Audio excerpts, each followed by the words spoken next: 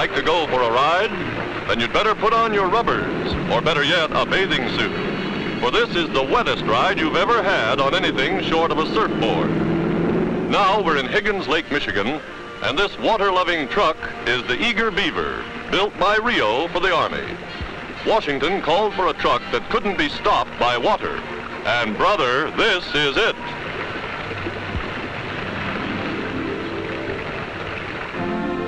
At the Rio plant in Lansing, the men who built the amphibian Eager Beaver had to start right at the beginning, redesigning parts from the core of the engine out. Rio's experience at producing for the armed forces in 2 world wars permitted them to start turning out the Eager Beaver without halting vital civilian production. As far as possible, the powerful engine that goes into regular Rio trucks was adapted, made waterproof at every seam.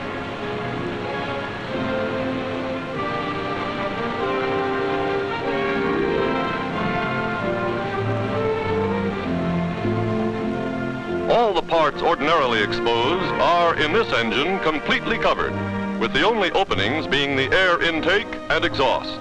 Generator, spark plugs, carburetor, distributor, all enclosed.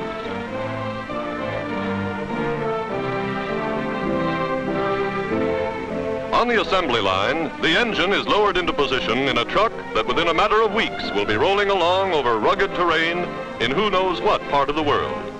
Heavy tread tires give the Eager Beaver traction on the muddy bottom of a river or beach. Next part to be added is the cab.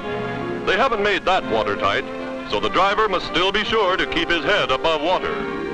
There are several types of truck body that can be used, but most common is the one so familiar to the GIs of World War II.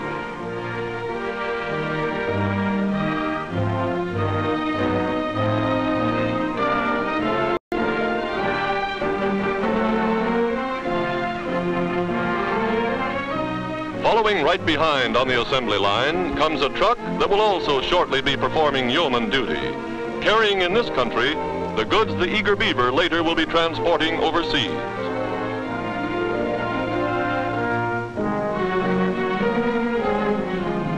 Out they roll in a steady stream, symbolizing industry's determination to maintain full civilian production as long as possible, while at the same time fulfilling all demands made by the military.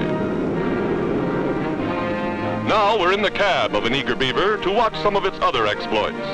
In addition to its ability to operate underwater, this truck can also take grueling punishment on dry land, or land that's almost dry. It'll go places and do things you'd expect of a Sherman tank, but not of a truck.